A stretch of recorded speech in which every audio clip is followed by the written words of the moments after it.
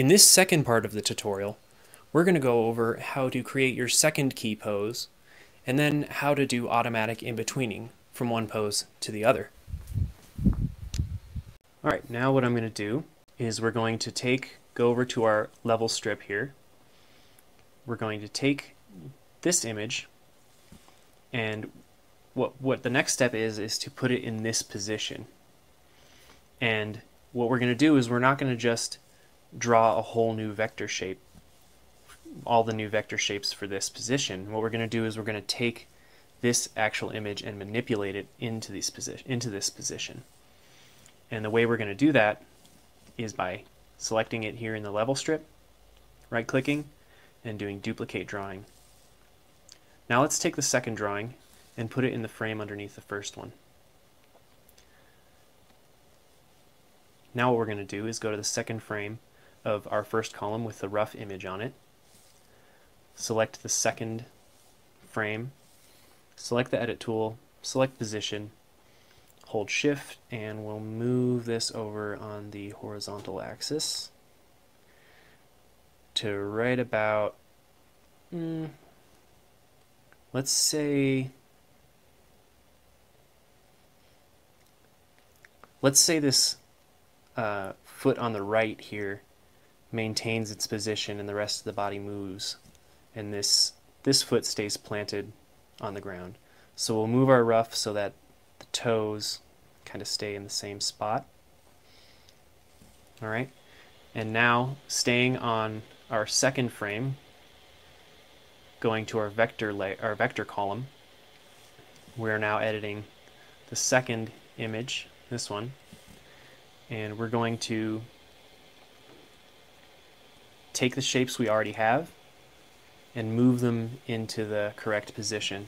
So that I can see the line work, I'm going to put the opacity down again to about 60%, that works, just so I can see my line work.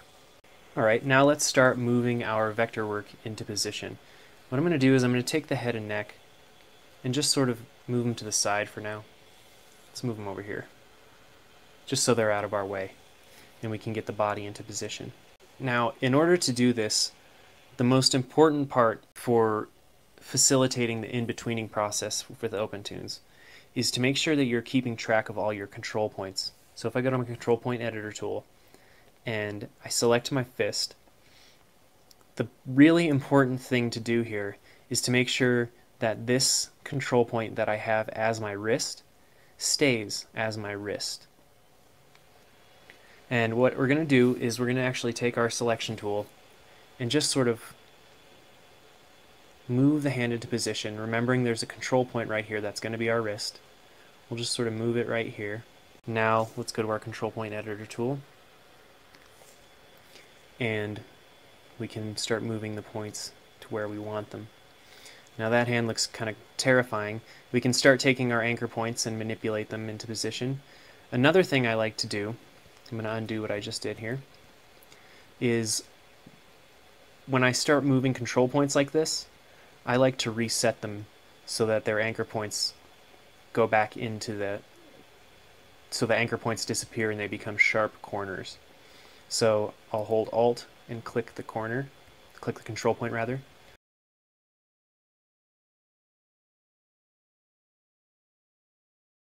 And so now basically I'm back to my rectangle.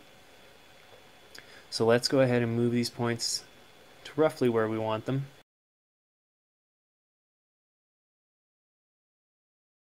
Let's manipulate our body. So first things first, I'm going to take my selection tool and I'm just going to kind of move it over roughly into position and tilt it a little bit, just so I have less manipulation to do in my control points. And this is the most important part of doing the automatic in-betweening, is making sure that you keep your vector points holding the same role that they hold from one image to the next when you're going to do an in-between between two images. That's the most important part, because when you do the automatic in-betweening, what it's doing is it's taking the actual control points themselves and finding, we'll say the first drawing A, and then the second drawing. So here's drawing A and here's drawing B. When you do the automatic in between, it's taking this point's position in drawing A and then putting it, interpolating it in between that position and the position that it ends up in drawing B. So making sure that you maintain those points is very important.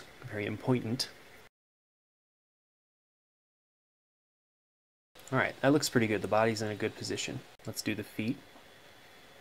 Once again, we want to maintain our control points rolls that they played in the first image. So this point right here was the ankle.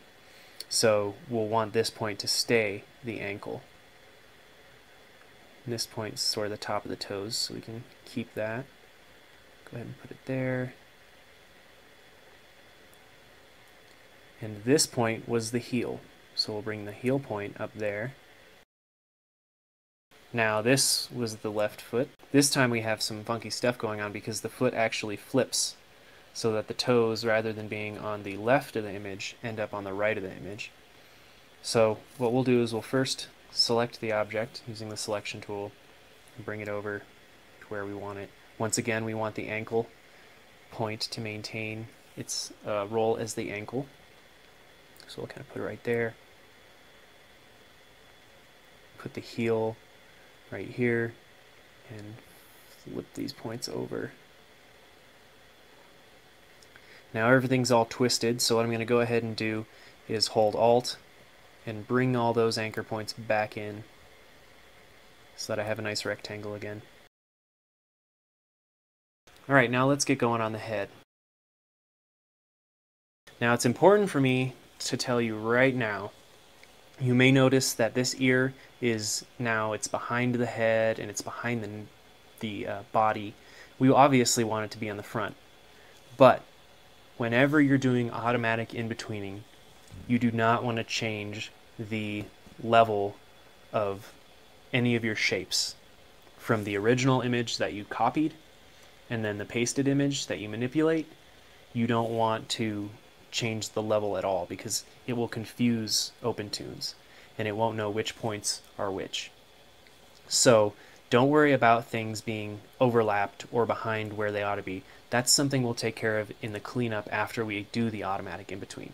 For now, you'll just need to leave them sort of behind or in front of when they shouldn't be. So once again, we got the foot here, which should obviously be behind this leg, but it's showing up in front of it. Just leave it. We'll take care of that in the cleanup process. I'm not sure why all of a sudden that is red, but we'll just keep moving on. Alright, so let's move the eyes into position. Once again, you're going to want to maintain the control points rolls. So the top of the eye, we need this point to stay the top of the eye, this point to stay the left of the eye, this point to stay the right of the eye. So we'll kind of just move this into position. Do the same with this eye.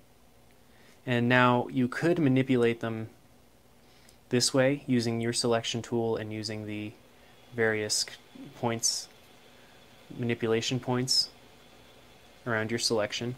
But what we're going to do is actually use the control points. So let's go ahead and select our control point editor tool. Here it is. And what I'm going to do first is I'm going to hold Alt and bring in all those anchor points so that I have a nice solid triangle again. And the reason I do that, I'll show you, is just because now if I move this point over here, you see how the shape gets all distorted, and we're just going to have to fix it anyway. So it's easier, I've found, just to bring all those anchor points back in, and then you can just move things to where you need them and pull those anchor points back out.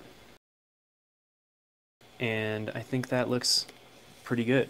So I'm going to remove our roughs. Let's click and hold here and bring up the opacity. And now we have this vector right here and this one. And we're going to automatic in between these two. Alright, so what we're going to do is go over to our level strip here, and we will select the second image, and right click and click Insert. Now I have it quick set to I, have the shortcut set to I, so I'll go ahead and do it, and now I'm going to just hit I and add a few in. Let's add 5 in. Now you can also do this in the Ink and Paint, or you can do it anywhere that you have the level strip visible. What we're going to do is take our first image, hold Shift, and select our last image. And when we do that, you can see over here, this little button appears over here that says In Between. You click it, and you may have to click more towards the right than towards the left, because I've noticed if I click like right here, it doesn't read me as clicking it. So click more towards the right of the little In Between. And what we'll do is we'll have an ease out, so that now what it's going to do is it's going to make the motions bigger and then smaller, so it looks as if the movement is faster and then slower. So we'll do ease out, and you just click In Between. And now, if we look at the images we have, we've created a nice sort of in-between motion. Now you'll notice a few problems, besides the fact that we have objects in front and behind when they ought to be the opposite. You'll also notice that this hand shrinks real tiny, as does this foot, before growing again. Now that we've created our 2 key poses and created some in-betweens between those poses, it's time to clean them up a bit. Click the link below to head to the next tutorial where we cover cleanup.